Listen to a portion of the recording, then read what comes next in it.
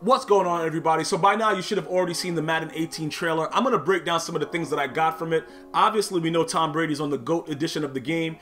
You can order the GOAT edition and get additional things for MUT if you're into MUT. If you're still not into Madden Ultimate Team, that's something that you're really missing out on. If you've ever had any favorite players you've ever wanted to use in the game from past and present, it's definitely a mode that you would, that's something that you should look into. It is on the Frostbite engine, so graphically it looks very good, but a lot of you guys are asking me for my input on it. I did see specific things that caught my attention. The catch from Josh Norman, he's trying to replicate the OBJ catch again, which means that certain animations will still be in the game. I did see that it's allegedly a possibility that team play is in the game. Some people say it's confirmed, some people are saying it's just too early to say.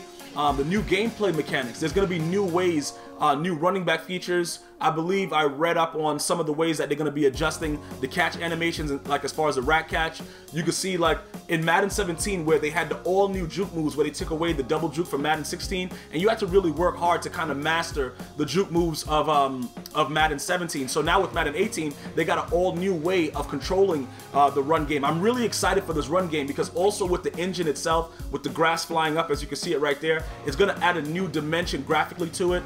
It's alleged that there may be a story mode. If you watch the trailer, you see some douchebag guy that's standing there looking at what is it, the Lucas Oil Stadium or whatever with the cult. So it's kind of like hinting at a story mode. But you can see that some of these catch animations are similar to 16 and 17.